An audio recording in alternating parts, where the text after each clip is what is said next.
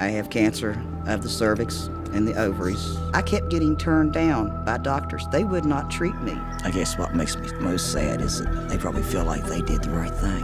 I plunked down on my typewriter, and I remember typing how to have sex in an epidemic. They said directly to men that this was happening and how to keep it from happening. The idea that gay men would wear condoms was ludicrous. We are heading out to Dollywood from Hollywood to hand her the script.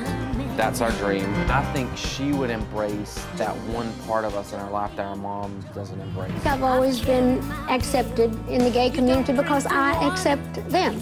There's an overwhelming number of straight guys that are doing gay porn. How I describe my sexuality would be transsexual. The reason that there's so many straight guys doing gay porn is because everyone's a little bit gay.